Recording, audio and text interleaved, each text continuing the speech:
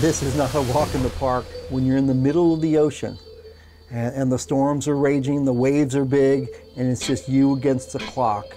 And in the words of Napoleon to his generals, you can ask for anything except time.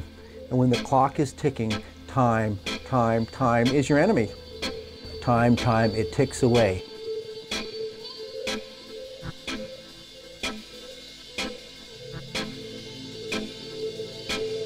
I think land is about 100 kilometres that way. We just stopped for half an hour to have some breakfast, just a little bit of servicing on the engines.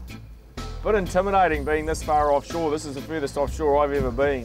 Earthrace founder and skipper Pete Bethune, 6 months prior to his world circumnavigation attempt, and on only his first offshore voyage. Pete didn't have a lot of experience with sailing, especially going long distances offshore. But he looked at the record of 75 days and just thought there seemed to be a lot of fat in that record. 75 days seemed like a long time to circumnavigate the globe.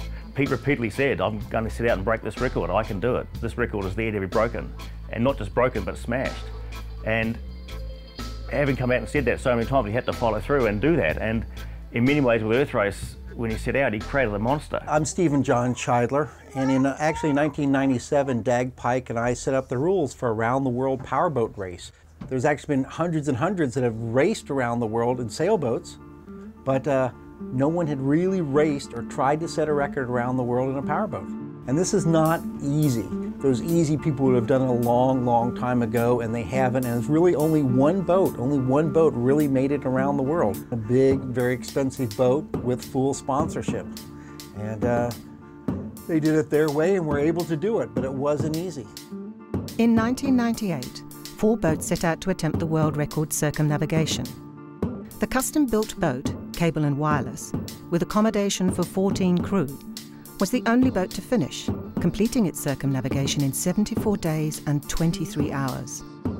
It would be a very different experience for the 3 Earthrace crew, who would be spending the entire journey in a 16-square-metre living area. At 24,000 nautical miles, the powerboating circumnavigation is the world's longest race. We need to do a consent form. Yep. So there's a procedure. So if you just put that hand up on your chest. So this is the bit that we're after. The fatty bit there. So you just turn you right round. Put that hand up. So we've got the same area here. Okay. It's funny, it sort of seemed like a sort of joke up till now. So like, oh, we're getting serious now. An Auckland sailor has undergone liposuction to prove his own body fat can be used to help power a trimaran around the world. Peter Bethune's body fat will be converted into biofuel.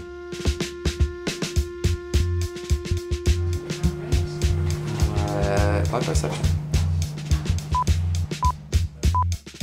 What we're hoping to do from this is make some biodiesel out of the fat that they get out of meat, and it's one of those stories that should go around the globe, we think. Little bit of a stunt, I guess, but it does highlight for people the fact that you can use lots of different sources to make biodiesel from. I have to believe that half an hour ago it was floating around in the That's right. in my loins. Yeah, kiss it goodbye. Yeah. The overall theme behind the project was the promotion of renewable energy, and specifically biodiesel. And the boat was to be run on 100% pure biodiesel for the race attempt. Well, now my kitchen's been taken over by Pete. He's in there brewing human fat to make biodiesel and making a lovely mess in there, which I hope he will clean up. Are they running? Yes, so I'm about to go into work, and when I come home I expect that it'll be all clean and tidy and out of my kitchen. Throughout its world tour and record attempt, the Earthrace boat would run on biodiesel sourced from a variety of materials, from rapeseed to fish oil, in order to highlight the potential and versatility of renewable fuels. Pete has always tended to go full on. Nothing's sort of simple. I expected this to be over and done with 3 months, hop in a boat, go around the world, but it's been 3 years and we've already gone over what he first estimated it would cost by quite a considerable amount, and I didn't think it could go over any more. But it has, so yeah, no, it's a bit stressful. We've got the bills piling up, and how much is this boat costing? It's Yeah, I know it's a dream and it's going to be great when it's done, but it's just, yeah, it's hard to fathom the amount of money that's going into it. Earthrace was designed purely to break the existing round-the-world record. It's a totally unique custom design specifically for that purpose. We were given an open brief. We pretty much took it to the extreme. For hundreds, thousands of years, it's been the view of people that go to sea is you want to stay above the water. You know, piercing or going under the water for periods of time is something that's been avoided at all costs. The wave-piercing nature of the craft is something that's very unusual. There's very few wave-piercing or full wave-piercing crafts in the world. We've discovered through our research and development that actually piercing through the waves, it allows the vessel to maintain high speeds in rough conditions where other vessels would have to slow down. Construction of the craft started, in our opinion, way before it should have. It was started before all of the design information had been completed. It was started before costing could be completed, because it's a custom design. Essentially all of the moulds and tooling to generate the shape were one-off. Everything is done for the first time. The first time we saw Earthrace in the water was absolutely outstanding, amazing to see. You got your bottle? Yeah, we've got to get you up there looking ladylike on the bow. Normally after a boat's launched, you spend a lot of time commissioning, sea trialling, developing an understanding of the boat so you can enhance it, improve it and get the best out of it. In this situation, the boat was launched and off it went on around the New Zealand visit tour and then off overseas. There just wasn't sufficient opportunity to really learn anything about it. Off, gone, away on the joyous bit, I guess, of port tours and having fun with the lads rather than focusing on getting a very clear understanding of the boat and how to get it right.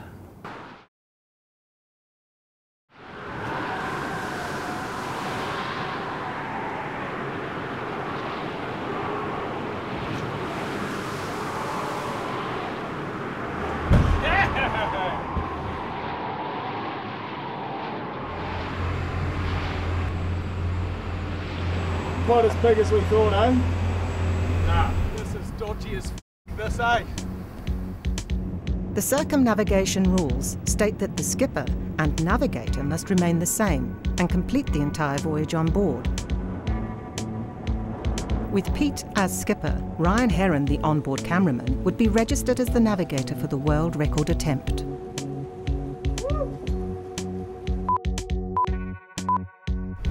Pretty scratchy, eh? I don't know how we're going to manage doing it when we're in rough seas, trying to pull them in. I guess we'll overcome that obstacle when we get to it.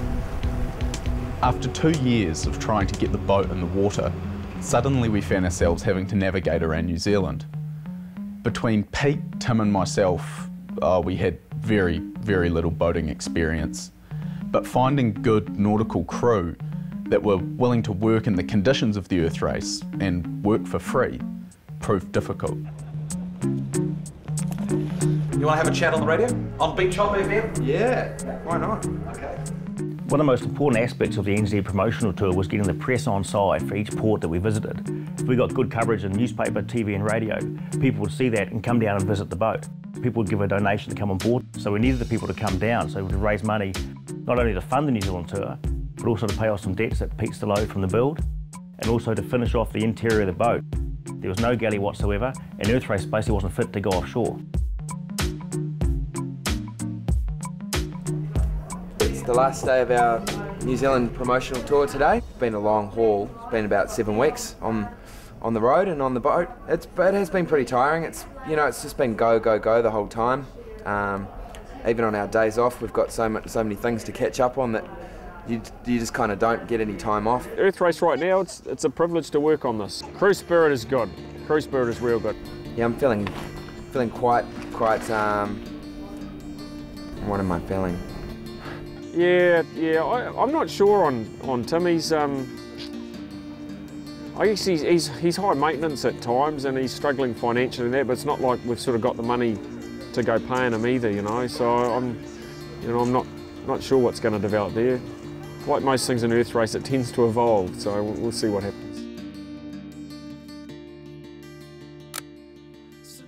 See you, boy. She's heading away. Thanks for all your help on this, eh? So is this it?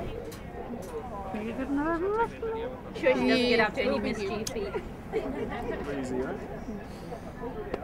Good luck, guys. Awesome.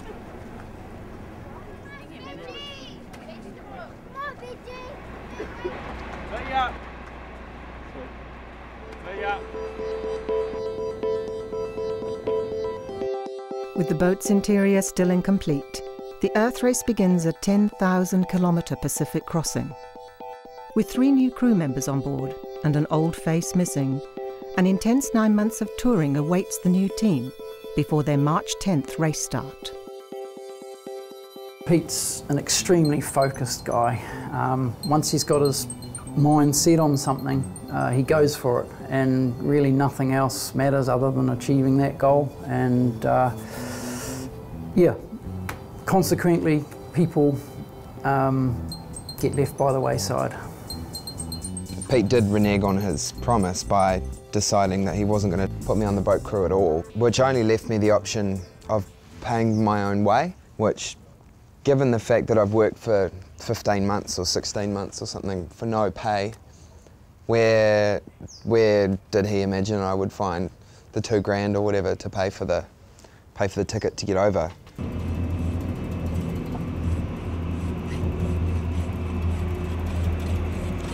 Peter's a one-of-a-kind guy that does what's best for Pete, always.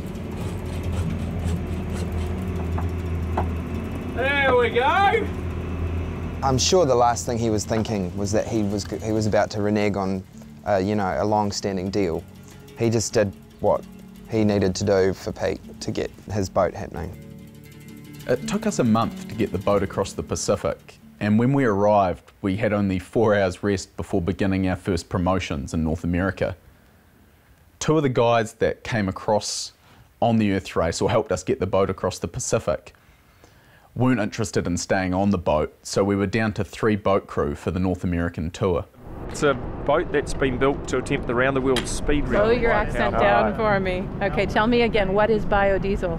A renewable fuel that's made normally from vegetable oils, but you can make it Would from animal you please slow fats your and fish accent oils down? and a whole range of things. Slow your accent down for me. Okay, tell me again, what is biodiesel?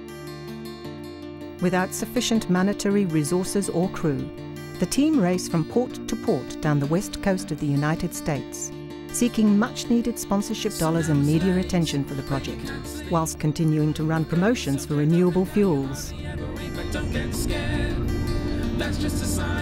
Just coming into San Francisco! Cracker town, this. Looking forward to it.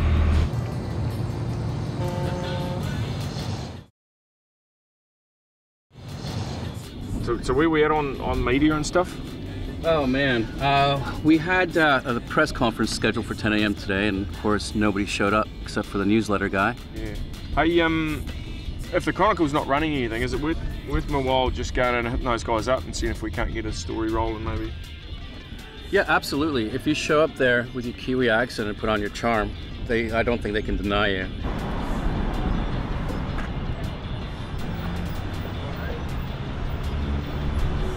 No, just an editorial assistant. And I spoke with... Oh, excuse me. Hey, baby, I'll take you. We were wondering if we could have a brief audience with you. It would do me a huge favor if you would allow us in.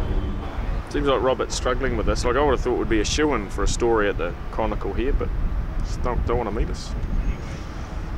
All right, well, thank you. All right. No, everyone's on deadline working right now, so... It is a lot harder than I thought. I thought I'd get the boat over to the States and it'd all fall into place. We've got no money for our insurance. At the moment, the boat's uninsured. Just hard yakka right now. Sharon's got no money. She can't pay the electricity and phone. We've mortgaged the house right up to as much as we can. We've sold the forestry block, which was about $150,000, which was, like I said, our superannuation. Pete's shares in the company, which we've sold. Get off the bench. He's not meant to be on the bench. Here, who wants possum? go and play with Leashy. I only work 30 hours a week, so it doesn't go very far, unfortunately, when you've got 2 children and a house with a mortgage and things. Pete's under enormous pressure at the moment.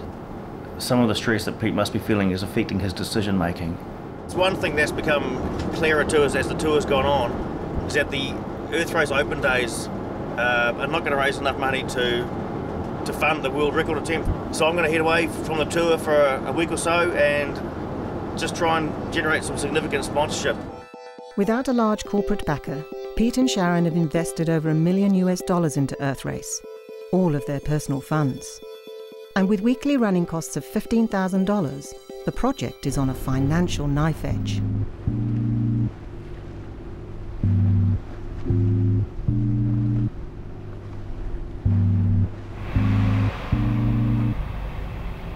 Let's do a wee tour through the boat.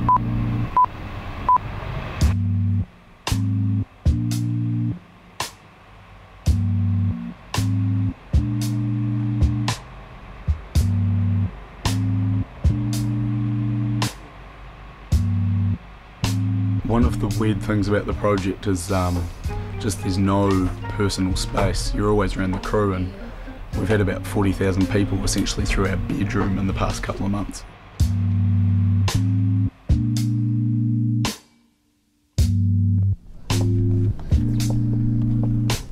We're putting the Better Biodiesel logo on the side of the boat. These wonderful people are sponsoring our fuel for the North American tour and the race. It's going to be an important relationship for us with Better Biodiesel. Very beneficial. I mean, it's crucial to us to get this fuel sponsor tied up. It has all gone horribly wrong. It's a good way to end the West Coast tour on a very positive note. Having the fuel sorted is a massive expense taken care of. It's worth about 250 grand to us. It's a funny time, it's a funny day actually, because after this is over, the boat's going to head down to Acapulco and Mexico and onwards to the Panama Canal. We've had 3 months touring here in the US. We still haven't managed to find another boat crew member, but we've got 2 temporary crew on board to help the guys get the boat down to Panama and through the canal.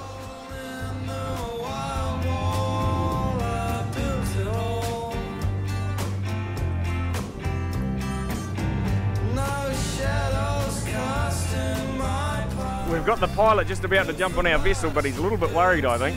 Normally they're hopping on great big freighters and stuff. So.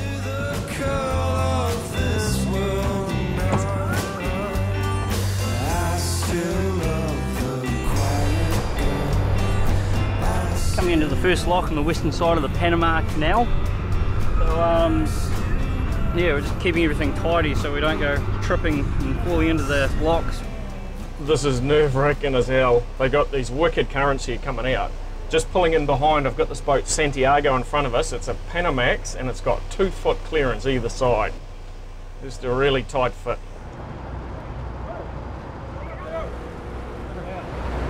Pretty intense. The water's rushing everywhere. I can see what they mean when it's surgy. I don't want to be in there.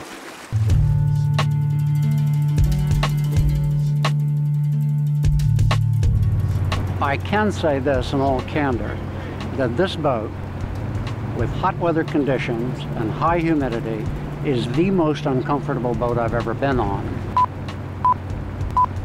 We literally have people sitting in the pilot and co-pilot seat drenched, literally dripping with sweat. No cold drinks and no ventilation. It's a problem. It needs to be fixed.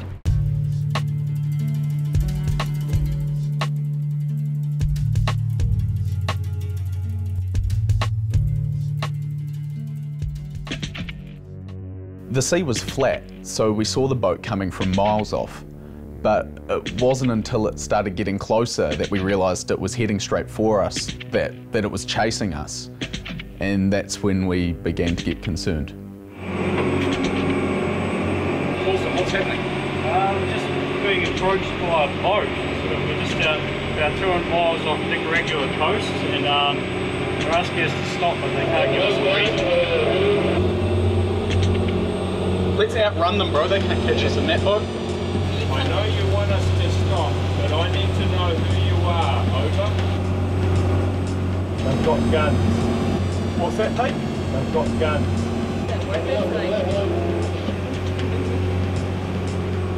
Look, we've got pirates here, mate, and I'm not happy, like, this is scary, mate. I do not want to stop for you guys. I don't know if you are Navy or not, over. I don't see a Colombian Navy flag on your boat, and we do not want to stop for you, over.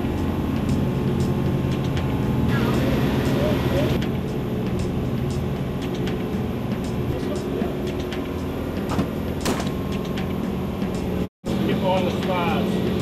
I think it's a climb on the right one. It's sounding like a gunshot, mate. Stop. We will stop.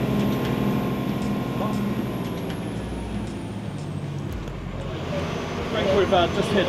I think they've opened fire on us. We just had gunshots going off. It's freaky.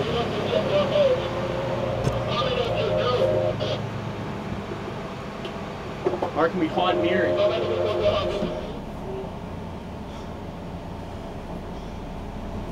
We have 4 crew, over. Yes.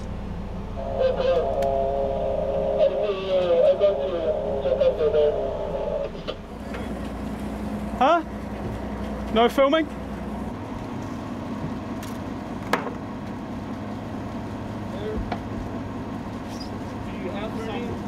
It turned out it was the Colombian Navy. They searched the boat for cocaine, gratefully took a few of our posters and took off. It wasn't until months later that we discovered the bullet hole in the starboard horn of the boat. But after the whole ordeal, we had the best swim of our lives.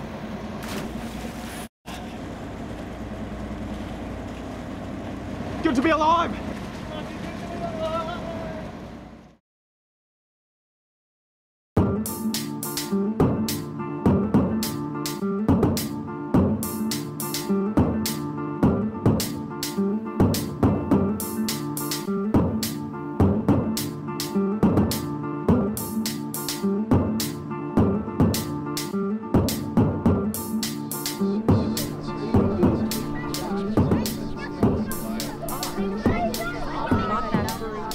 You get quite a few people come down to Earthrace and they think, what a fantastic thing you're doing. Yet they don't know the reality of it. When you rush things, it all turns to shit, which is what's happened quite a bit on this journey, so I'm feeling the stress of it as well. Occasionally we have a good spurt where we get money or something works for us for a change, but often it's just rush and turns to shit. Sort of decided that I'm quite keen to go home. Just heard from our exclusive fuel sponsor, biodiesel, that they're unable to come up with any more cash or fuel. Not great news. And we've also lost Torsten from the boat crew. He's decided to leave. Not quite sure where that leaves us, but just about to go and have a chat with Pete and talk about it. Pete. Alright, we'll keep cracking. Seriously. What have you done? Biodiesel are in a financial bind at the moment. They don't have any money or fuel at all for us. Oh, man. So we've got no fuel to get to Houston? No. All we can do is we go and check the tanks and see how much we got. How much cash we got? About 2.5k in the bank, plus whatever we take today. But without them doing the fuel...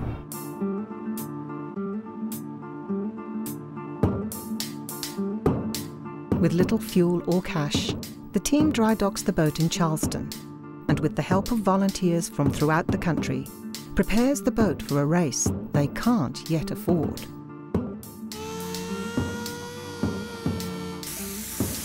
We're gutting the boat of absolutely everything that's not essential for the race. And part of that is the sound system, so the amps coming out. We haven't got the resources to actually do the race, or even buy the fuel. But Pete keeps behaving as if the money will come from somewhere.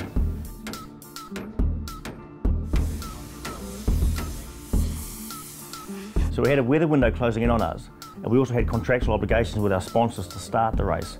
So not starting the race wasn't an option. And I managed to find a company in Puerto Rico that agreed to supply biodiesel for the first 2 legs of the race.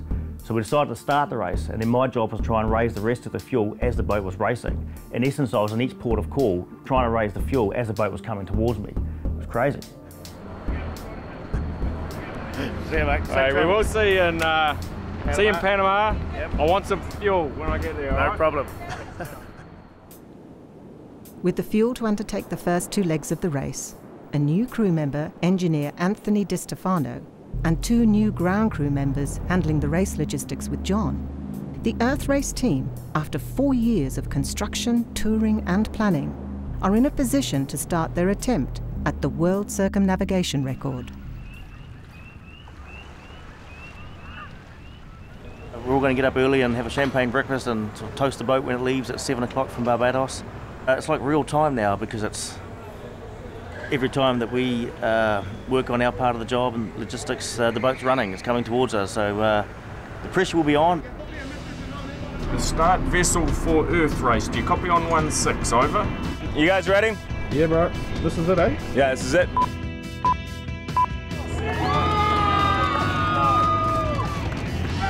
There we go.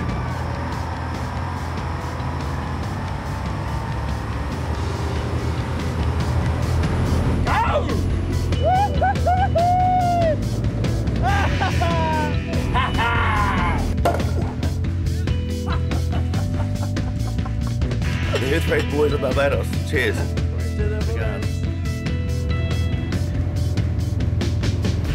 had like 3 hours sleep last night, and I can't go to sleep now. I'm wired. Unreal. Just crazy to have actually started this, you know? It's been years and years. And finally on our way. 1,230 nautical miles to go to the Panama Canal. And just a wonderful way to start the race if we were to just really nail this first leg.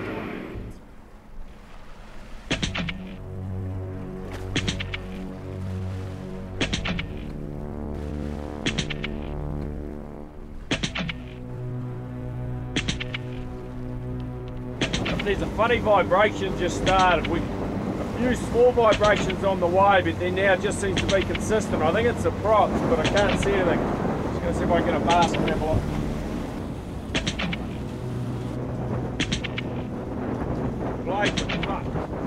But they're coming to bits. There's no way they'll last the race, no way at all. I mean, this set has only lasted not even a full leg.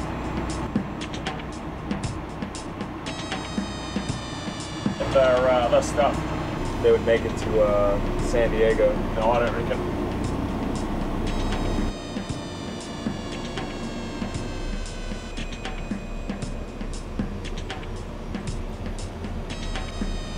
How are you, mate? I got some bad news. These props, they're getting stuffed. There's quite a large chunk out of them. Like in terms of the race on these, I don't think these props will last. A little bit lost what we should be doing here. Well, it's kind of puts us in a pinch. We have to figure something out pretty quickly. And I remember going to bed last night thinking, I hope these props last the race. Little did I know they wouldn't last the first leg.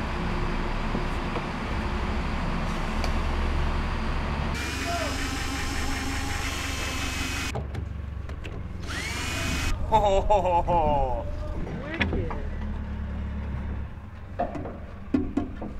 Wow, look at this pitch. Look how it's curved over. Oh, these are quite nice.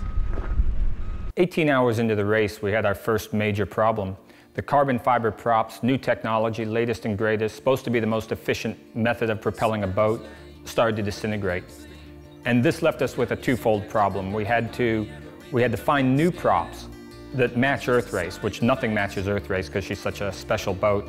And we had to see if we could get the money back, a refund from our carbon fiber props to pay for the new props that we need immediately.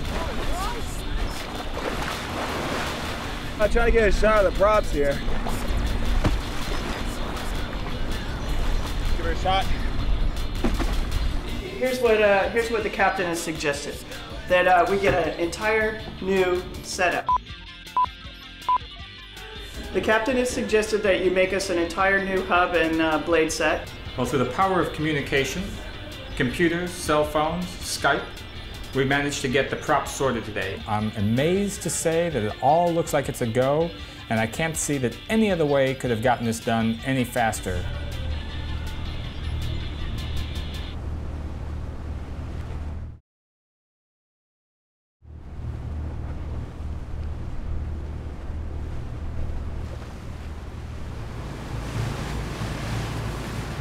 So it's like 38 degrees Celsius right now. It's freaking hot. There's no air conditioning. There's 5 of us in here all sweating 24/7 pretty much. And then we don't have one bed each, we all rotate between them. So your skin does just get filthy. So a baby wipe once a day is in order. Balls last. 3 crew wasn't enough to run the boat at speed on a long voyage, but Pete saw an opportunity to solve 2 of our problems by selling the 4th and 5th crew positions for $5,000 or $10,000 a leg. These guys would come on board, take their turn cooking, maybe drive the boat for a stretch during the day, and just generally take a bit of the load off the main crew. 2-day journey became a 4-day journey because we've had some problems. We've run out of water, and this has effectively become our water supply. High energy drink, doesn't really lend to much sleep. You see the boat's almost at Panama. The Panama Canal entrance is right about there, and it looks like they've got about 40 or 50 miles to go.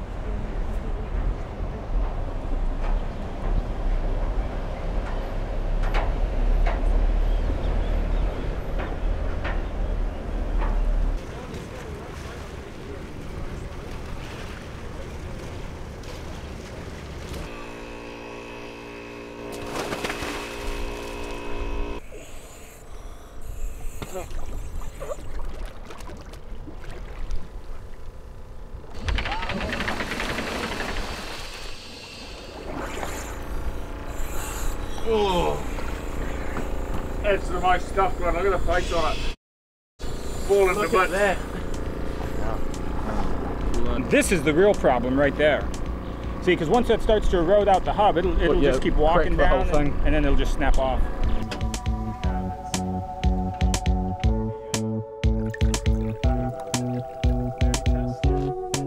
We're testing the quality of the fuel as it came out of the trucks. It's called a flip test. So we're going to go 1, 2, and it's not looking so good. See all the free floating, the micro? Get it in there, and we just leave the conditioner running overnight. Sounds good. Yeah.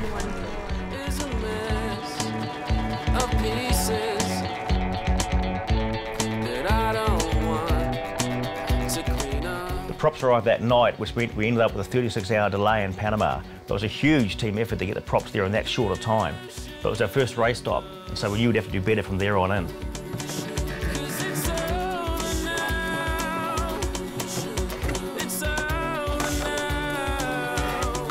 It's amazing how much effort has gone to get these 2 props in there tonight. Looking forward to getting into that water? Not really, when you got all the locals saying don't dive in there because there's crocodiles through there. These seem to have a nice clean bite all the way to the hub, which means more water flow, more speed, and a better chance at achieving our record.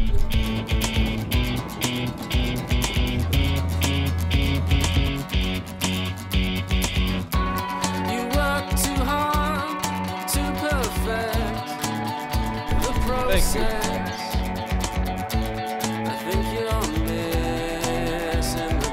It's kind of weird, we're back in this race and we're doing 1.2 knots coming into the canal.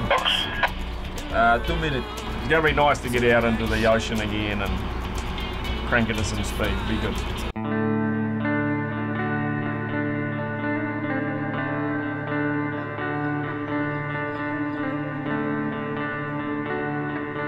The Powerboating World Circumnavigation rules state that the vessel must be under 120 feet, that the skipper and the navigator must complete the entire voyage on board, and that the boat must pass through both the Panama and Suez canals.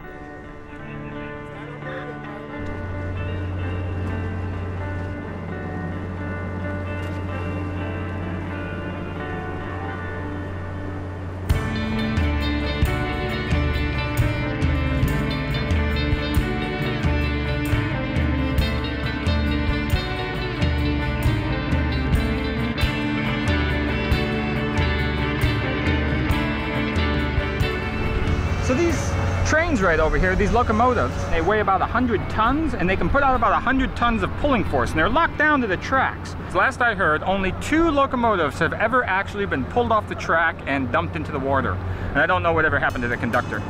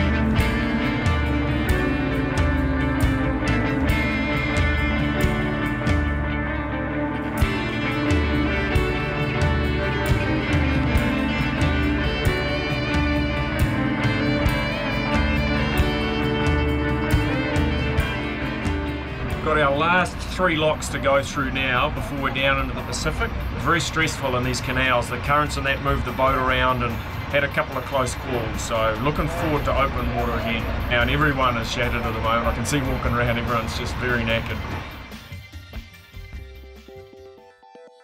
Big day, getting everything together for getting through the locks. We got our props on, everything sorted. Had about 2 hours sleep, Earthrace standard. I'm looking forward to getting out to sea and falling asleep. Hopefully it's not rough and sleep is an option. Our 4th crew member for the leg is actually a doctor who's flown down from New York for the voyage. And he's done a bit of boating before, which is handy.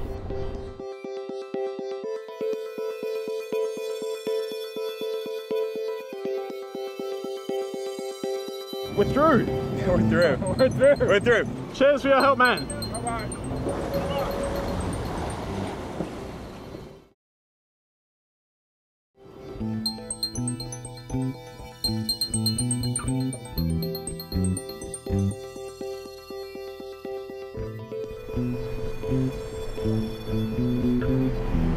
Looks like something's gone wrong with the starboard engine, not sure what yet. Another problem. There's oil on the floor in the bilge, and there's a big leak somewhere in the starboard engine. Haven't found it yet. Just got to do a bit of digging and find out where this oil's coming from. We don't know which sign it is really. If it gets in the hole, it can sneak out. Anyway, what we'll do, we'll clean it up the best we can. Disappointing. Real disappointing. We need to have those parts waiting for us. They're able to run at 16 knots. The old record was set at 16.1 knots, and so they're able to maintain position with the old record. Pete and Anthony have been back and forth between that engine bay and the helm for the past 30 hours now. And they try something, put the engine back together, doesn't work. They both look so downcast, then they head back down there. I'm gonna go back to a living hell for the next 3 hours and then I'll tell you what, I'm really yeah. And I think we do 15 knots, we grab a couple hours sleep, we get up and pull it to bits then. All right, fair enough, I'm good with that. I think we can weld it though. Having only 3 proper crew on board left us all exhausted if something went wrong. In this particular time, for Anthony, or for all of us involved, it went horribly wrong. Hello! Help! I'm quitting. Help! One more. How many more, Tomas? You need the help, dude. Just tell me what to do. Take him up inside. Is there another guy? Is there one more?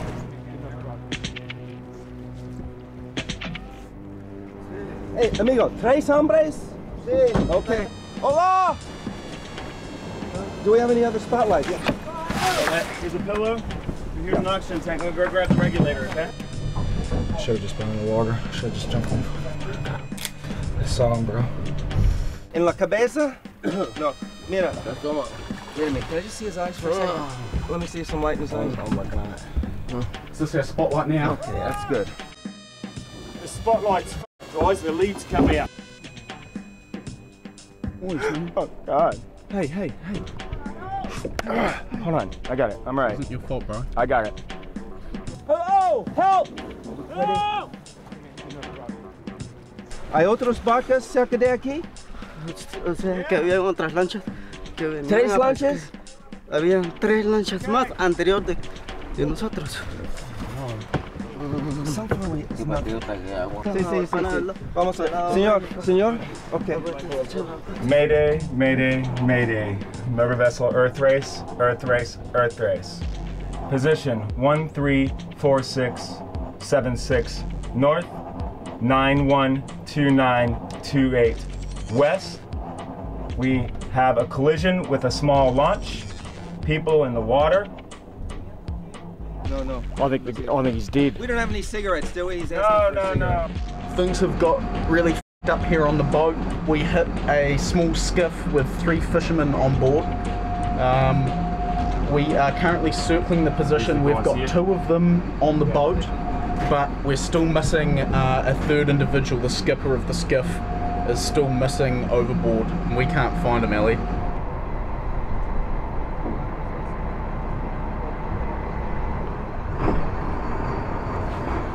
¿Sus amigos tiene radios? Sí. Sí. Tapón, escucha. Gato, escucha.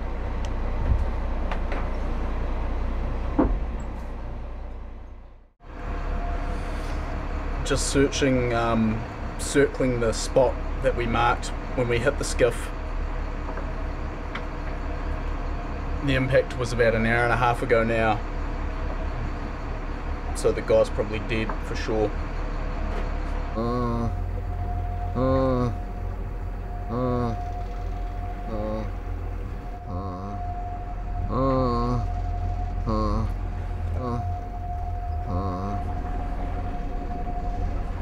He is bleeding internally, and this doesn't give him red cells or oxygen carrying potential, but it keeps his heart and his blood flowing. It'll lower his hematocrit. He'll have like an anemia, but at least he'll keep his blood pressure up, and I'm not happy at all. So he's complaining of belly pain. I'm worried we may have ruptured his spleen.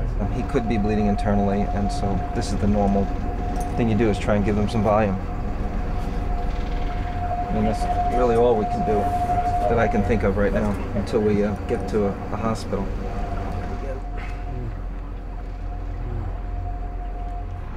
Props have been damaged. We've got a maximum speed of 5 knots. The older guy down there, his blood pressure is dropping, and I'm concerned about him. I'm trying to negotiate with these 3 fishing boats here for one of them to take him up to the San Jose port. It would take us 8 hours to get there. They can be there in about 2. Gato! Por favor, queremos hablar. Por favor. Vos para allá, me voy yo. Date vos para allá. Su amigo necesita un hospital. Pero nosotros no podemos salir ahorita para allá. El huevo echando no aguanta. Tenemos que amanecer por los equipos. What do we do with them? There's nothing for us to do. I reckon we have to go back now and just... The trouble is, we can't dock anywhere near here. There's nowhere to dock a boat, to get a boat in. They can get him to shore fastest. And the guys are saying, you know, it's not really their responsibility as far as we can make an interpretation.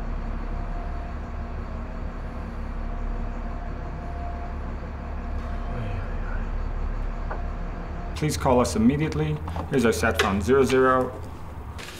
Earthrace has had a collision with what appears to be a small Guatemalan fish boat. They tend to sit off that coast and drift at night, towing a net behind them with no lights. It's really common. See, if their port prop is down and their starboard engine's down,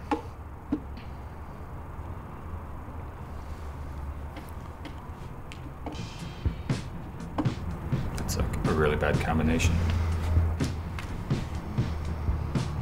And so that's back to the airport. Someone's in the water. They haven't been found.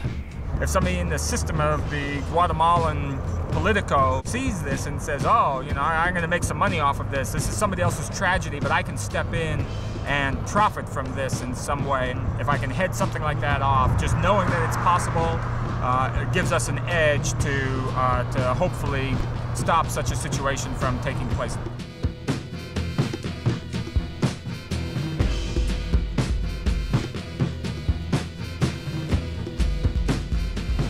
So, but two are still alive. So I'm thinking a shipping vessel in Guatemala that's really small with no lights is an 18-foot boat with an outboard motor. Yeah, it's just... Is that what it was, an 18-foot boat? I have no idea. Ahora, ¿dónde hay dolor? ¿Izquierda o derecha? So we eventually managed to contact local Coast Guard and Navy here. They've sent out a Navy vessel. We're making such slow progress. The only way this guy's going to survive if we get him on this boat quickly and get him to a hospital.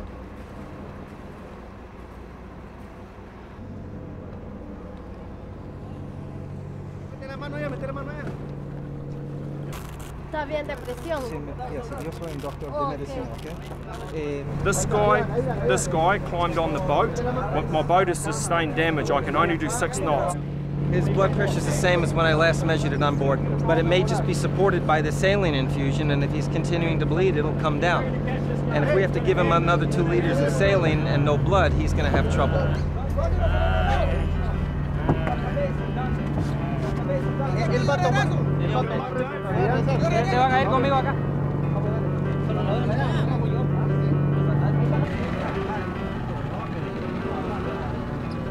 I don't know if the news is good for you or bad for you. I don't know.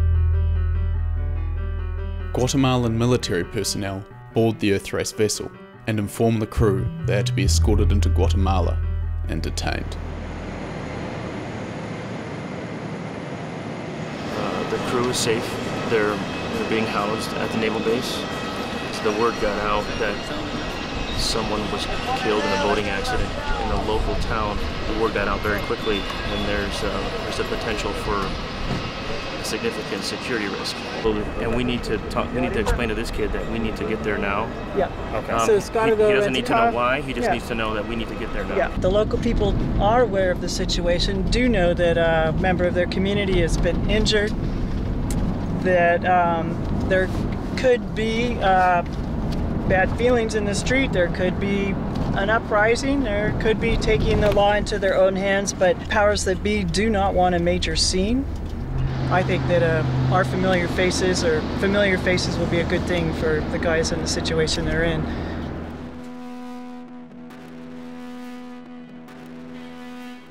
You know, we're confined to our boat on a military base.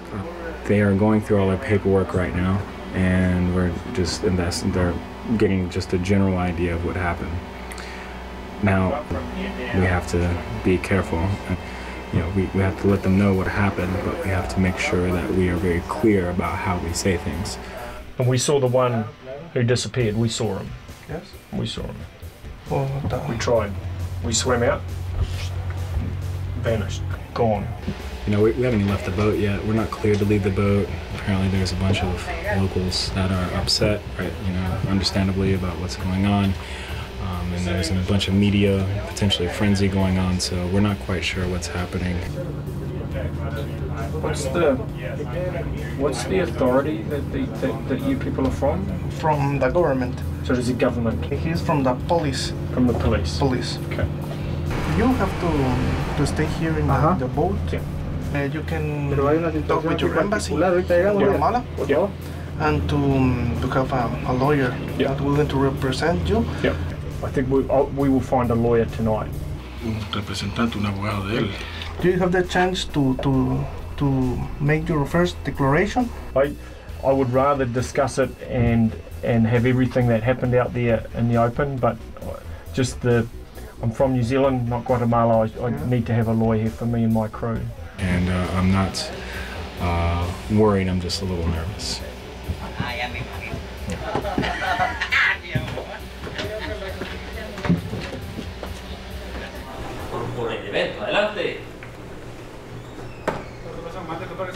Pues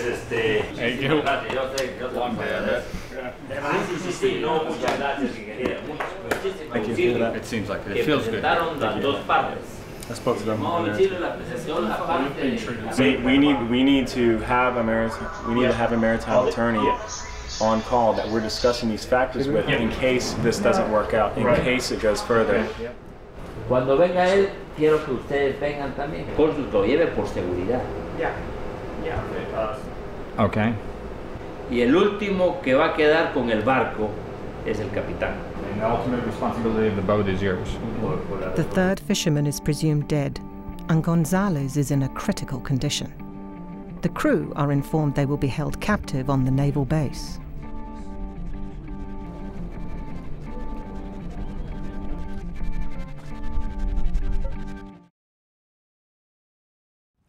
Far out.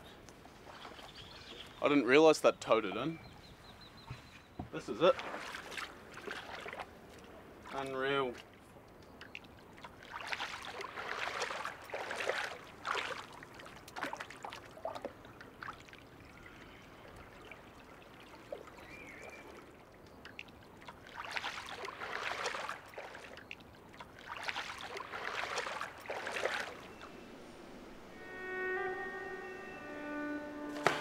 What's in it? We are, I guess. We are definitely in it. There's an article there. I don't think there's an explosion. Man. What do they say? What they're basically saying is this is a hypothesis of what could have happened. They did mention that one gentleman is still missing. What's this saying here? Is it saying that they've captured Captain of New Zealanders?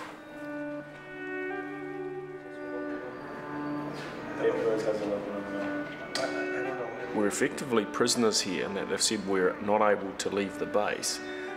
There is talk that there's some hostilities in town towards us, so I think it's also for our protection that they go leaving us here.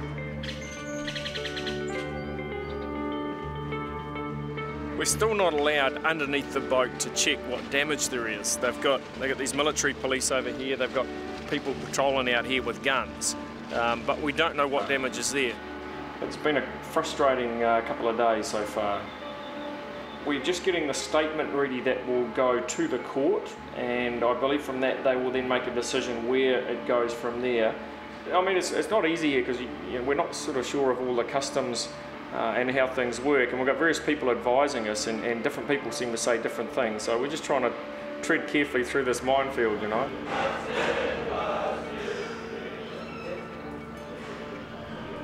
4 days into the Guatemalan experience, the crew is still detained. Charges haven't been laid yet, but it's apparent that charges are going to be laid against Pete, and morale was low. In the meantime, we need for you to sign this, and this is basically where you agreed to have legal representation. We represent you, and you're a client. Yep.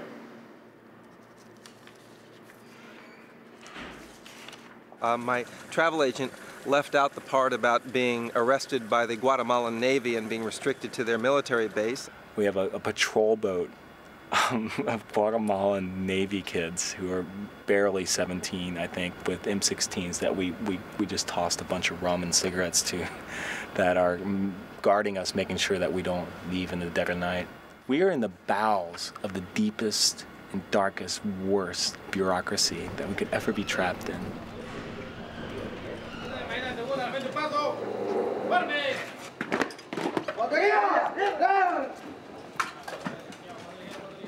We were meant to be meeting with the judge about an hour ago, but it looks like, once again, there's another spanner in the works. It's just Groundhog Day. It's such a frustrating country to try and operate in.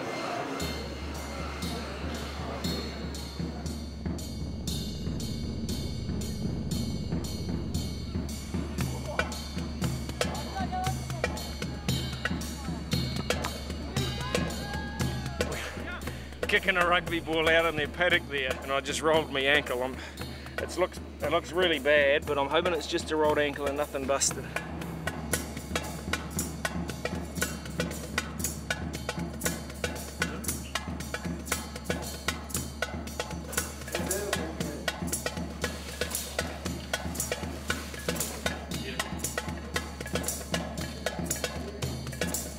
Guatemala's starting to piss me off. Where's Ellie and Scott and stuff? I've been sitting up there begging the commandant for 3 days now or something. Can I please get down to the boat? Can I please go take a look at the boat?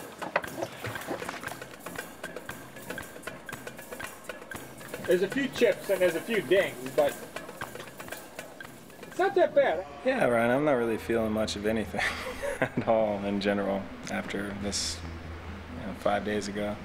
It's been kind of an emotional black hole. The US citizens, Dr. Stark and Anthony, were released quite quickly and immediately flew back to the US. Pete and I, being New Zealanders, were kept on the Navy base, and everyone was unsure when we'd be released.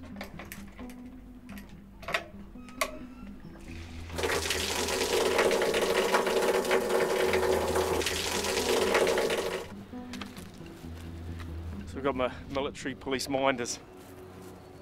I don't believe we are in the wrong on this. It's an accident that happened at sea, and their vessel was not equipped to be out there, and yet I see this as we're still painted up as the bad guys in this and guilty.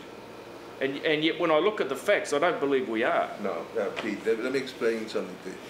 What you're relating to me, okay, is your version of the facts. They will have their own version of the facts. Okay? If we have to continue the process in order to reconcile all the facts, then it would be a lengthy process. It would be a process that would take at least 3 years. If there's a settlement made to this family, it's not admission of guilt on our Any part. settlement is not admission of anything.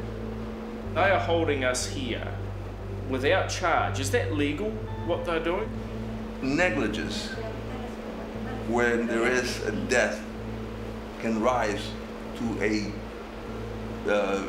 criminal penalty.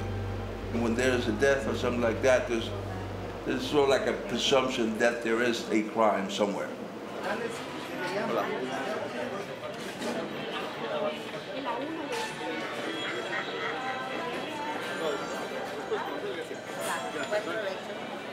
Y ellos andan con la gana de filmar todo, como sabes, andan con investigación.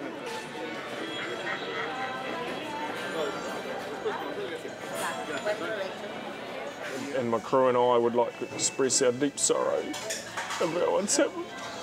Y quisiera expresar que yo lamento mucho lo que sucedió.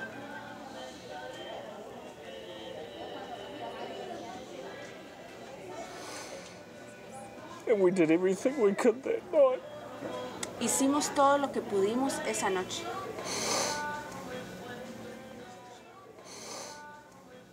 I'm sorry. Y lo lamento.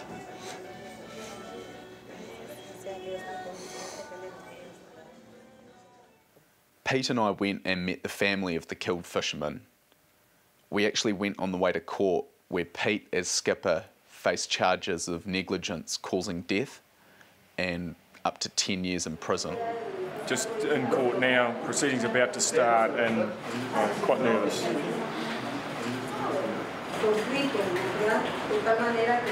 Tampoco se puede proceder si no se tuviera el control jurisdiccional sobre un proceso en el cual existían lesiones culposas, un hecho de tránsito marítimo en donde aún se les indica.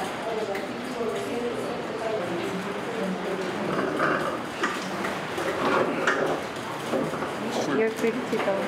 Free to go? Free to go. Cynthia? I told you. Man, am I relieved. Like, it was quite... when the prosecutor, when he was sort of reading out that they still wanted to proceed with the charges, and I could feel my sort of stomach starting to churn. Just glad it's over. Tough week. She's preparing the note that we'll take to the base, the naval base, and the naval base will issue your clearance for you to leave. Man, it's been a tough week, isn't it? Sorry to put you through this. I love you, I love my kids. Freedom.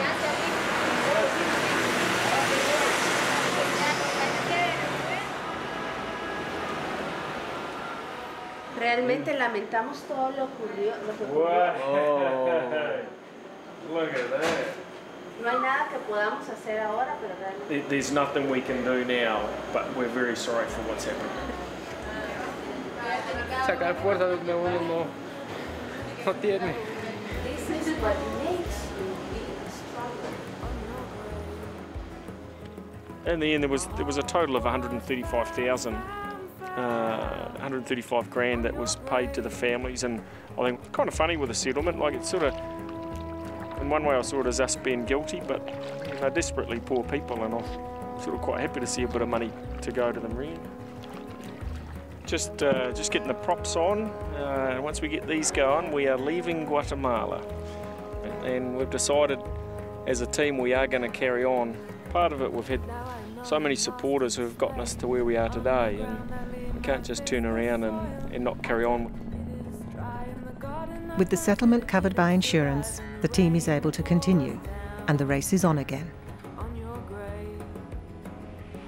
Did my first night shift since the collision last night and found it quite nerve-wracking. You know, I've spent a year at the helm of this boat driving at night now and never had any problems. Did really ram it home to me just how dangerous it is driving at night. Anthony's left the boat crew, so Ali's joined us on board the boat. We're now 12 days behind Cable and Wireless, and it's only our third leg.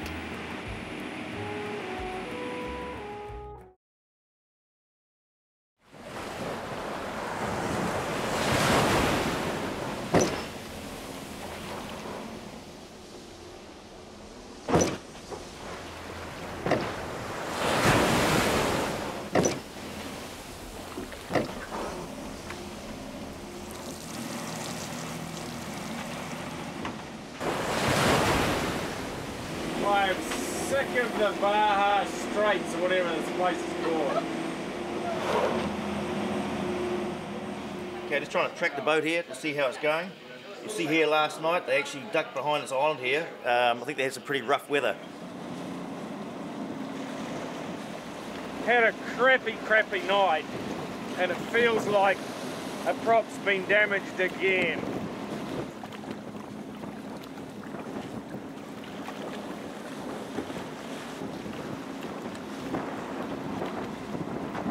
Can't see anything wrong with them. So I'm just worried it might be something worse.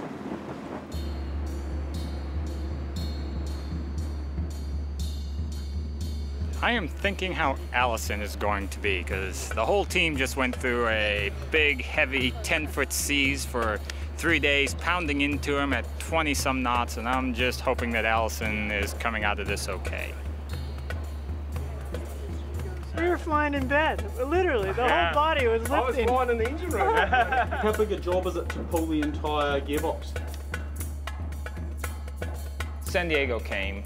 We had vibration all through the drivetrain, and we knew that if we didn't solve these vibration issues, that we would never be able to hold Earthrace at the speed that it takes to set the world record. We knew that the gearbox had been damaged in the collision. The gearbox that's failed needs to be replaced, so we're trying to get it out of the hatch.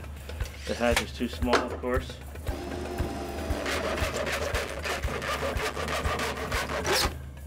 After we get it out of the engine bay, we have to get it off the boat.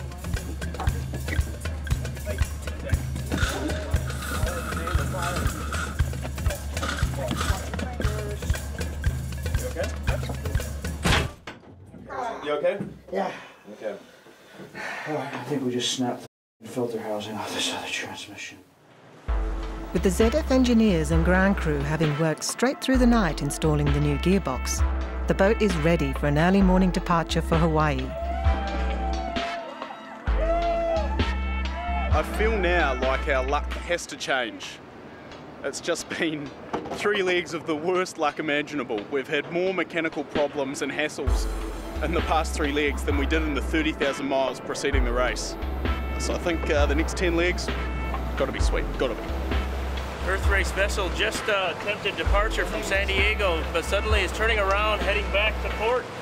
Don't know why, don't know what's going on, trying to reach them via VHF channel 16 right now without a response, so hopefully it's nothing significant.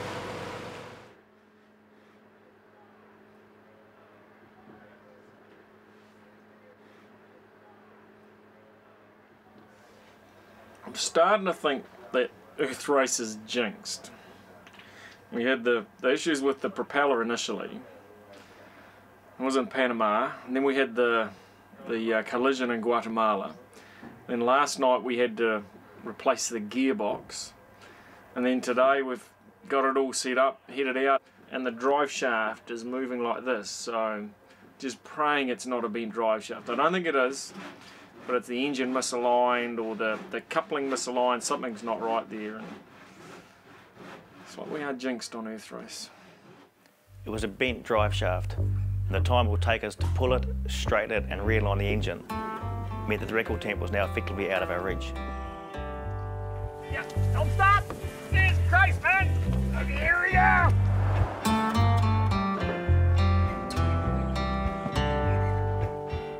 We had wasted so much time between Guatemala and the repairs in San Diego that we decided that we would start the race again in San Diego. The idea that we would start the race again, it didn't come easy. We'll see you in Hawaii! I hated the idea that we'd start the race again, that everything we'd done was for nothing, and that we'd be beginning 24,000 nautical miles from scratch. Don't come back now, you hear? Hey, about time you buggered off.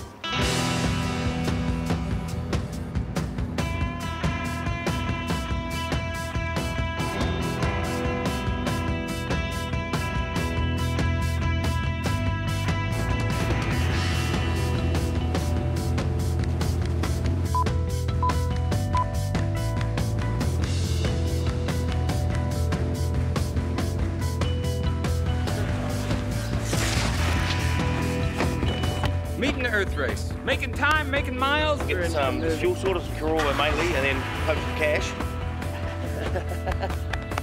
Safe travels, mate. Good luck. John. We're going to Hawaii. Give me hope first. So Scott and Ali headed to Hawaii to meet the boat, and I flew to Singapore in order to set up the Asian port stops. And Earthrace was now flying across the Pacific, and she had this extra 500-litre tote on the back of the boat in order to increase her speed, which was great, but that also meant that I had to find even more fuel for the boat. And one thing about the project that always worried me was Earthrace not being able to get the record for the reason only of me not being able to source the fuel.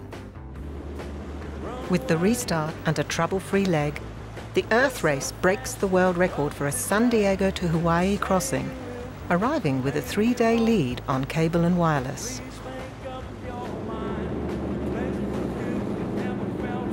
We're having to dodge whales.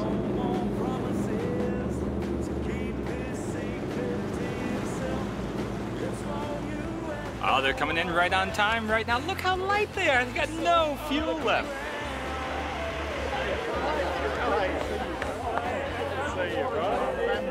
Well, it was the nicest leg we've had on this race thus far. No fishing boats, no prop problems.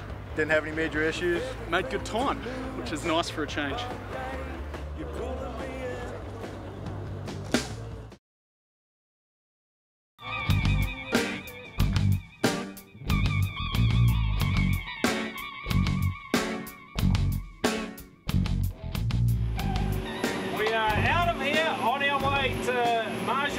Marshall Islands, in and out in under 5 hours. I am a happy camper tonight. A woman by the name of Bethel was nice enough to do all of our laundry.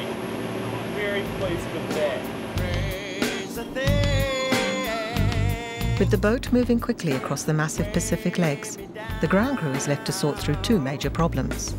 The team's almost exhausted cash supply and getting tens of thousands of litres of biodiesel to tiny Pacific islands.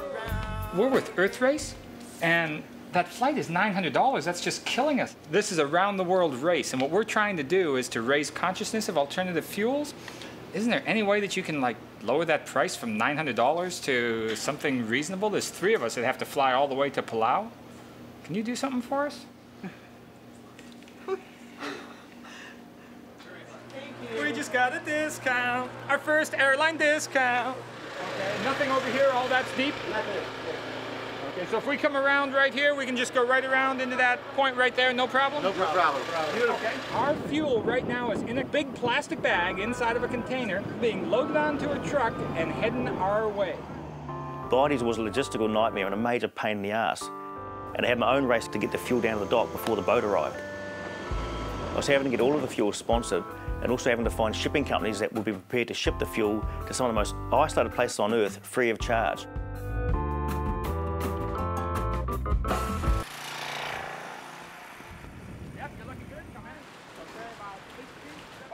Come forward, right there, stop.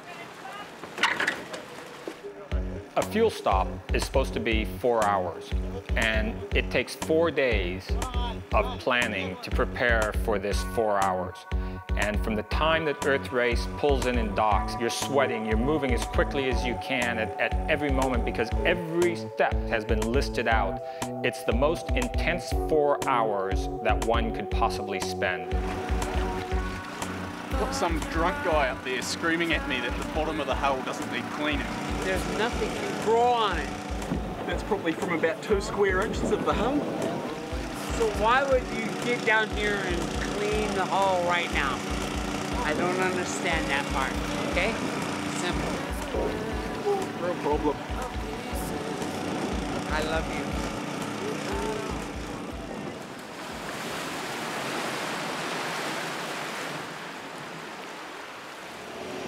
Finding it hard to get back on the boat. You get to touch land for 4 or 5 hours and then you just got to jump back straight on this boat and start smacking yourself around at sea again, and it's starting to affect me. I've spent my life on boats. I make my living on boats. Everything I do revolves around boats, making boats move. And out of my 150,000 sea miles, Earthrace is the most uncomfortable boat that I have ever been on. It isn't even in the same ballpark as any other boat. It's beyond belief what you live through on that boat. With the boat steaming towards the Palau Islands, the ground crew fly into the capital, Koror, only to be greeted by some bad news.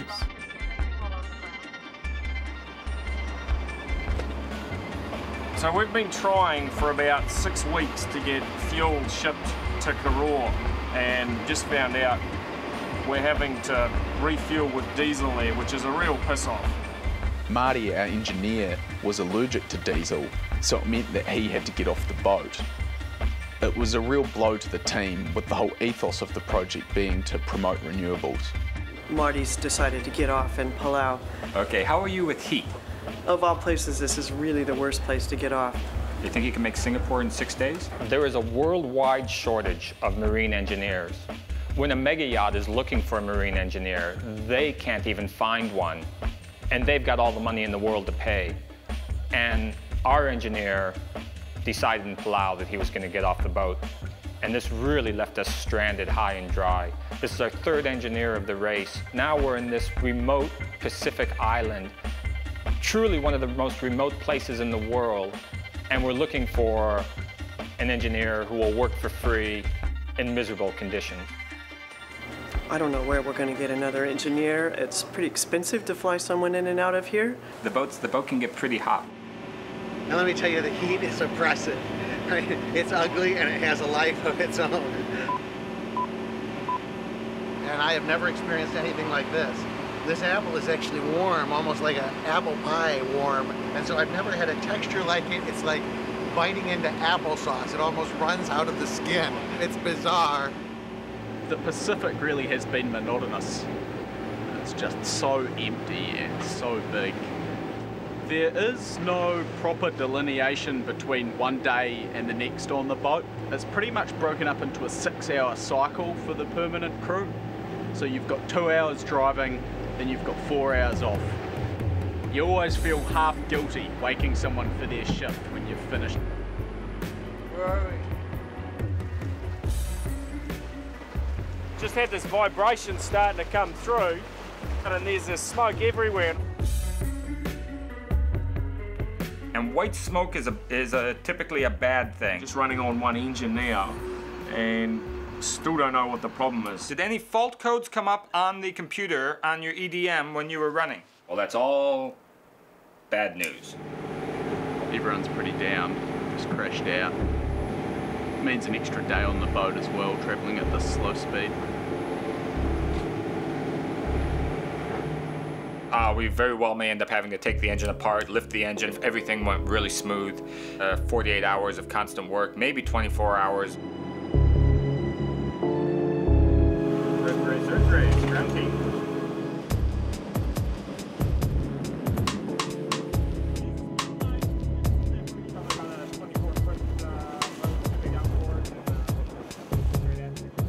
Man, this place is unbelievable, eh? Unbelievable.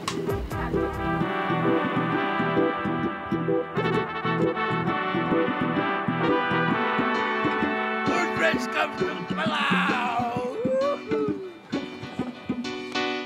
Well, this is the starboard engine, #1 cylinder, and that piston down there has pretty well come to bits. That means that it's another delay. We have to wait for a piston liner. We have to drop the pan, lift the piston liner out, and change the heads.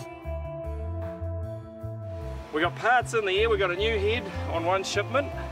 They were sent yesterday, but when they're going to arrive, we don't know. We still don't have a shipping number. You hear some horror stories here about something's taken a week to get here by a FedEx or UPS.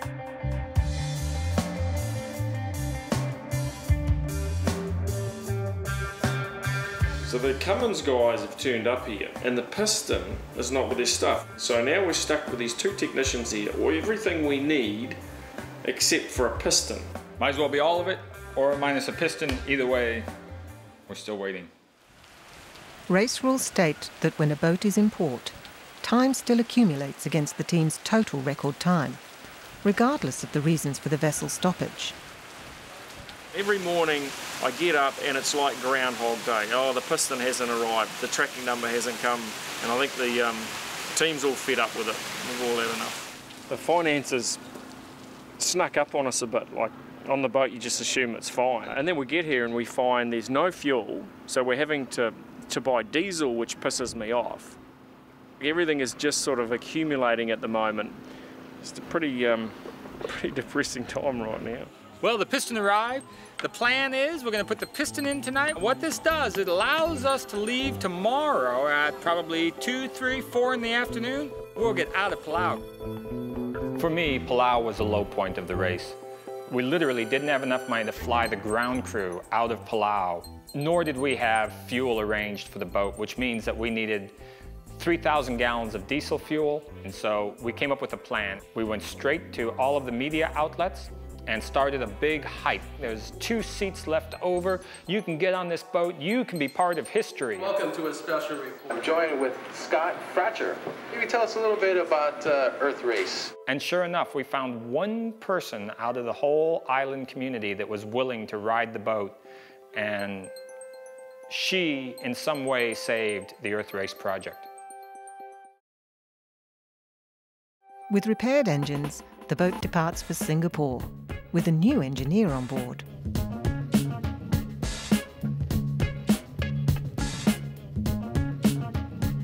Our engineer that flew into Palau wasn't particularly fond of the boat, and when we arrived in Singapore made it pretty clear that he wouldn't be continuing on the rest of the voyage.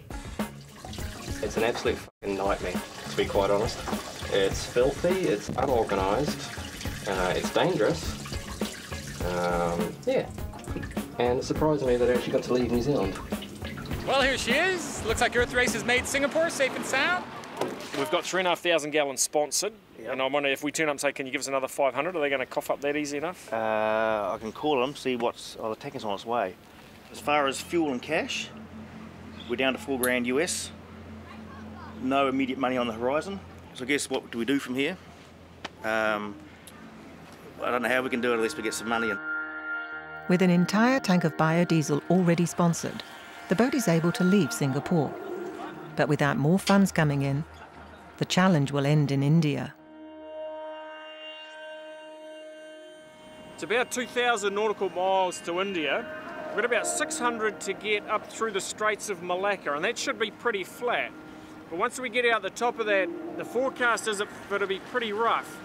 Pretty light on crew, only 3, which is really the minimum you need to run this boat. Got a new guy, Peter, on board. Just scragged him off the dock here in Singapore.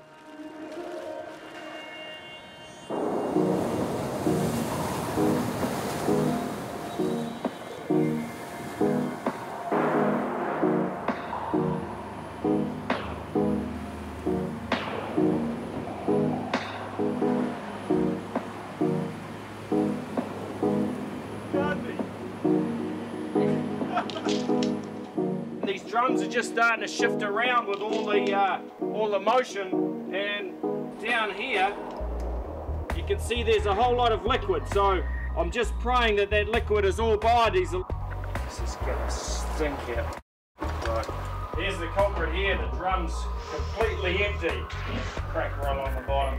We've got 5 drums of fuel in here, 4 of them biodiesel, 1 of them is diesel, and it just happens to be that that's the one that's burst.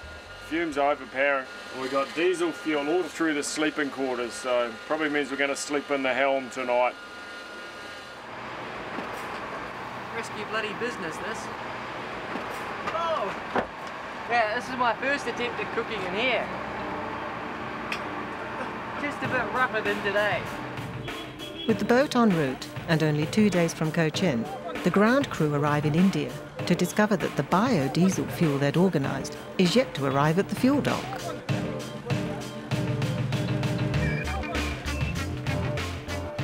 Yes, fuel is not here. We're calling the fuel sponsor, we're calling the people who ship the fuel.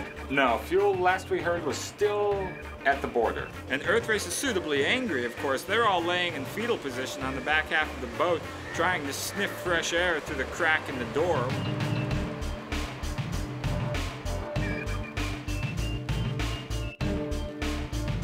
Last night, when I knew we were coming into India, I just wasn't excited at all. I was just so exhausted and so sick of being on the boat. But now, coming in and seeing this place, it is so different. I hope that they've managed to get us a shore pass so that we can at least get away from the dock for an hour. You go 2002. What happened on the leg from Singapore, we just had headwinds for 3 days and just slamming the whole way, and what it's done is it's gradually fatigued the middle bolts and 2 of the engine mounts, so half the engine is basically unfixed at the moment. Just as we came into dock, there was a funny noise coming from the port engine, so kind of stressful actually. Oh, that's lovely. If there's not something wrapped around the prop, we've got a serious problem here. So I've got my fingers crossed there's a bit of rope or twine or something wrapped around it. It's clear. Oh, the water's filthy, but the prop shafts are clear and the props themselves. That's really disappointing to hear. I thought we'd had that all worked out so that we could move the boat and the crew could get off the boat with crew passes. Looks like the crew can't get off right now. The shipping agent is going to continue to work with that. I thought we'd had it all worked out. Engine mounts have snapped on Earthrace, but it's Sunday in India and we can't find new bolts because nobody's open today. But this boat has a lathe on board that we kind of surreptitiously heard about. So we're trying to get their engineer to make us new bolts. Hey, how's it going? I'm Scott. Hi, Fatu. Hey, that's great. I think we can do something. Stainless steel, huh? Strong. Okay. Our fuel truck was supposed to be here, but the gate will be locked soon, so he won't be able to come tonight. But there's a side to this.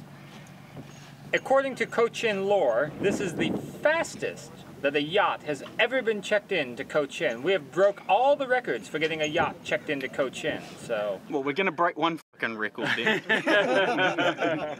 Fuel hasn't turned up. The truck left wherever it was coming from 48 hours ago, so we're still waiting on that. Not quite sure where that is. The mosquitoes here are just vicious and we're all being eaten alive.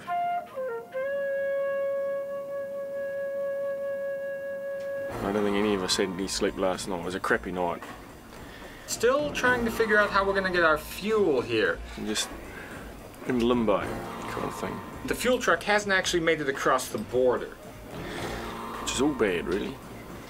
Well, at the moment, they know that it was 12,000 liters, so that's a good thing. That means that, that they know enough that, that they had real contact.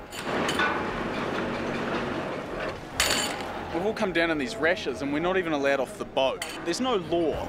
The only reason we're not allowed off is just because some dude over there has just gone, nah, you can't have a shore pass. Nah. Stuck here at this really scenic dock. This contraption over there has been going since 6 this morning.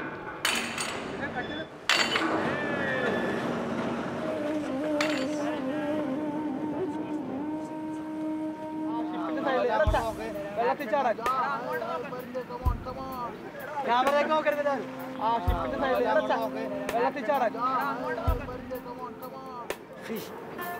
Fish. Funny, this is the first live thing I've seen in this river, and it looks like it's almost dead. Lance is going to rescue it if he gets his energy.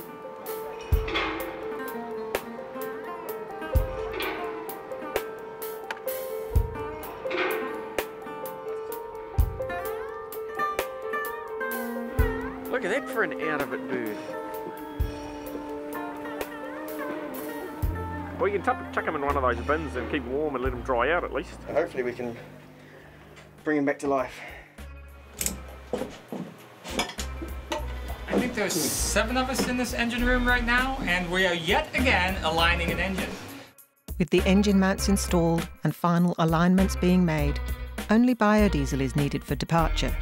But with no fuel in sight, frustration reigns. Just sort of seeing the record slip away from us here, sitting in bloody India, waiting on fuel that was supposedly ready for us weeks ago. They won't even give us a shore pass to allow us to get to shore and work on things. We're stuck in this damn boat here, like lepers. Yes, India. Yes, India. Hey! Okay, I need to leave tomorrow, mate. Like, honestly, this is just killing us now, eh? I need to leave here tomorrow. Tonight? Gourmet fish for our little friend, if he's still alive. But the most important thing, I have shore passes for you guys. This particular biodiesel that we're taking on here came from the oil from fish. And so what that means is it's kind of a semi-new technology for the biodiesel industry. The quality of the fuel, and that is not looking particularly good. In fact, I would say that's looking particularly bad. It looks pretty dodgy, actually. And I'm worried if we were to go and run this, it's going to stuff our engines. So after waiting all this time for the biodiesel, we might end up having to reject the fuel and fill up with normal diesel, which we could have done on the first day. The team are forced to order a tanker of conventional diesel. The Indian fuel sponsor agrees to cover the cost. And with John Allen having had some success in raising funds in Oman, the race can continue. However, with the fuel not arriving until the evening, the crew have 10 more hours in Cochin. Falcor survived. Now we're risking it from being tangled. They're wicked talons, eh? Being tangled up.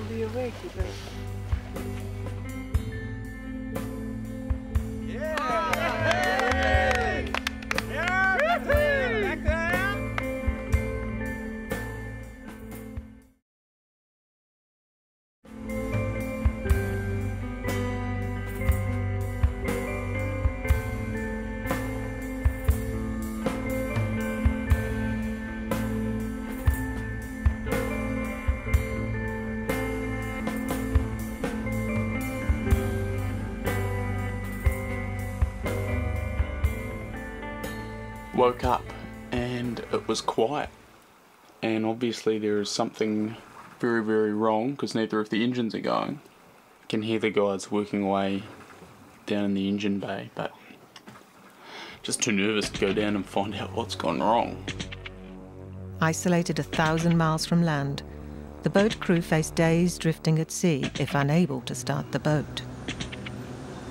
Checked the boat this morning on the GPS, and she's been stationary for about 8 hours and has drifted 6 miles east. I can't raise her on the satellite phone or the email. I'm wondering what would take both engines down. It could be electrical. They've been drifting for 6 to 8 hours now. Monumental cock-up. We ran out of fuel in our day tank overnight. My fault. There really is no excuse for not checking the level. In trying to start it, we damaged the lift pump, which is like a primary pump that lifts fuel to the main pump. We're all back together, and it's not starting. Still no difference here, eh? No.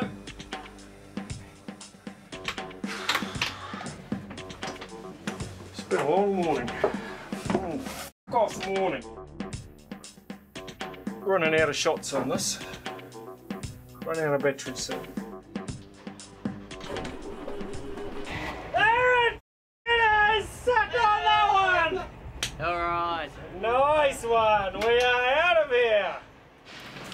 Looks like they're rolling again.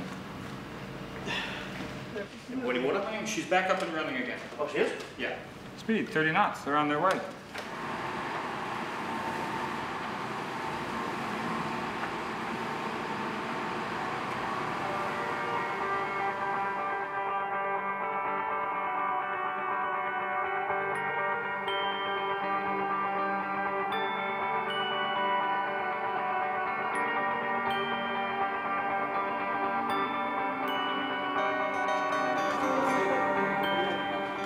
We can eat these out.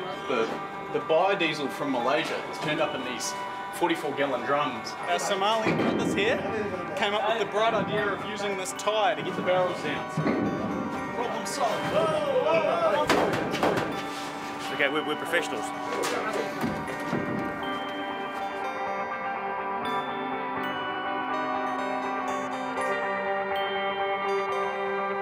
This really awesome bunch of dudes here from a Somalian cargo boat have helped us move all these cargo barrels, and we can begin refueling. We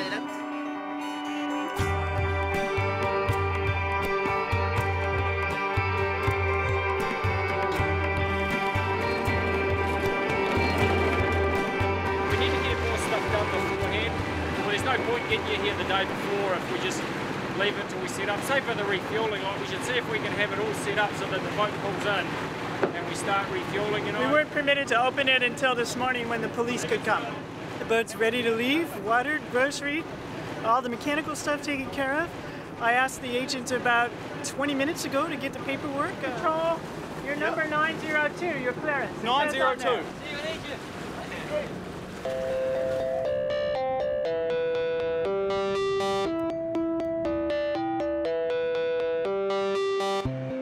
Treat us sober, treat us cool. All the good things come to you. No one here should try. Okay, gnarly, 3 meters. I'm really sorry to hear that. No, it sounds dismal. Sounds just absolutely horrible. We're about halfway up the Red Sea, and the weather has been crap. Not really sure what the ground crew think. I think they sort of think of it as a little bit of a holiday. You know, there's talk of them yesterday heading off to the pyramids. We get the record for getting the boat round the globe, and they've really let us down on the last few stops. India was appalling with the fuel not ready and various other things. You spend 3 or 4 days at sea getting smacked around trying to save yourself an hour or two. It's just incredibly frustrating. I can understand the frustration of the crew on the boat. They're at sea, they have no clue what's happening on shore.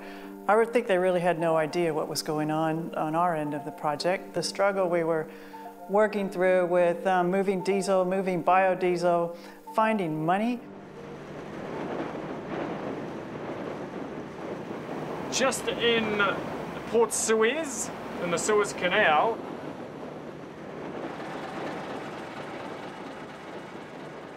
we've been advised that no cameras are allowed, that the canal is considered a military zone in Egypt, and that absolutely no filming is permitted. We've been told that we'll go to jail if we're caught with cameras. just exiting the Suez Canal now, and we made really good time through here. We're on our way to Malacca in Spain, and the first couple of days should be fine, but after that it should be quite crappy, and there's really no slack in the schedule from here. We have got so little spare time. Earth? Earth, yeah, the latitude? Yeah, longitude? What? What coordinate? Yes, here. Here? Coordinates, yeah. Bueno. The boys are heading into a gale. Straight into it, straight on the nose. This is probably going to be the worst conditions of the whole circumnavigation. It's just grinding us down. And the forecast is for it to be like this the next 2 days, which will take us all the way to Spain. This will cost us maybe at least half a day, more likely a day. So once again, I'm cooking in the rough stuff. As the boat approaches Spain, the ground crew prepare the dock. And with the storm abating, the boat crew are able to inspect the engines, which have been emitting error signals. There's a whitey blue smoke coming from the exhausts of both engines. Doesn't bode well for us. Other than seeing blood, I guess just fine. Is that what's been happening? Yeah, starting last night. It's like basically the boat just hurtles off waves, and when it slams into a trough, it's like being dropped, 4 or 5 feet onto cement. It's a little hard on the kidneys. Things go from bad to worse when the team discover water gushing into the forward section of the boat.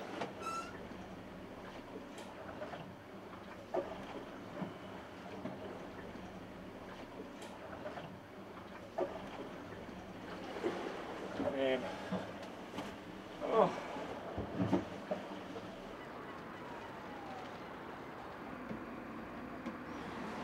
Welcome to Malaga! With the Cummins engineers on hand, diagnostics on the engines begin immediately.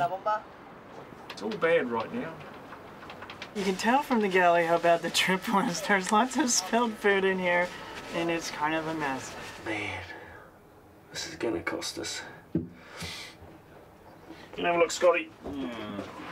It looks like it started around the transducer there, and there's a crack has propagated forward from it, and so we've got water. I wouldn't say gushing in, but not far off it. Your route is going to originate just north of where the hurricanes pass, and it's going to end just south of where the hurricanes pass. The route that you're about to take is going to be just right down Hurricane Alley, and so, like if something were to form around you. So I think we do this. We repair the cracks as best we can. I mean, that's quite a serious something right there. With the press aware this could end the race, Pete talks with the media, while the crew attempt a makeshift repair on the hull. Okay, so we've got the bottom shored up as best we can. I mean, it really looks like between the two layers that the foam has just lost its integrity. Is it still leaking? I wouldn't actually classify it as a leak. I think I would say it's like seeping. Time to go. Long stop. Time to go. Go, BC! Come on! Go, Earthrace! Without time for full repairs, the crew head for the Canary Islands, hoping that the boat and engines will hold together.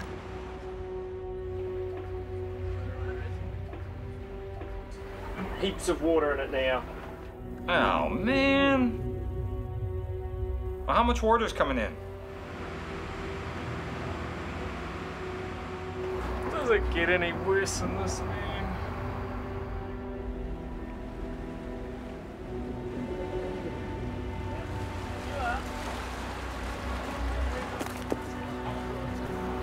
I reckon this is it. I reckon.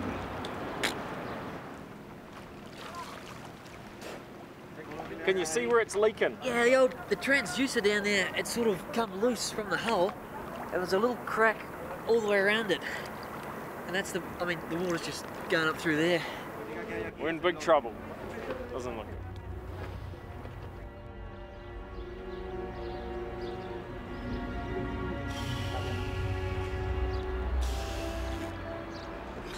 Sort of weighing on me pretty heavily right now with this, eh? I'm just worn out. Like coming back in now, it's like, no, that's it. We do hit one decent storm out there, and man, this boat is at serious risk. Well, 50% of your remaining miles will be right through hurricane zone during hurricane season. When I look at it, I got problems with the engines. I got this delamination happening up there. It's an accumulation of things that seem to be just making this look less and less like. If I had good engines, I'd probably be a lot more inclined to do it. But my tendency now is to say, I think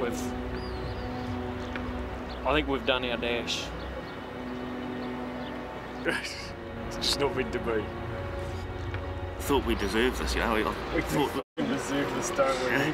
We deserve it, mate. The amount of we've had. After 4 years of building, touring and racing, the decision to stop is made, with the team just 2 legs from completing their circumnavigation in Barbados. Disappointed. Weird feeling, really. Just gone through this little area, 15 foot by 8 foot wide. Been my home for over a year now, getting all my little nicks and pieces from all the different crannies of the boat. fitting them into one bag. And it's kind of like the end of a chapter now. A few people moving on. You know, we said we'd get the record and we gave it our best shot, which is all we can do. But to still miss it is heartbreaking. Oh, I'm pretty bummed out. Pretty bummed out. Not really angry, just a bit emotional, just a bit. Despite all the troubles, I always thought we'd somehow pulled it off. I've got to figure out what to do with the boat now. We're saying maybe put a team together and have a crack next year, but I've got to stave off bankruptcy. I might have to go home and get a job or something. The team established a base in Valencia and began repairs on the boat and fundraising for another record attempt. 1 year later, Pete made a second attempt at the record. They completed the circumnavigation in 65 days, smashing the existing record by 10 days. The body of Pajarito, the missing fisherman, was never found. Feel the warmth of the rocks underfoot, wondering what all the fuss was about, listening to what my brother played.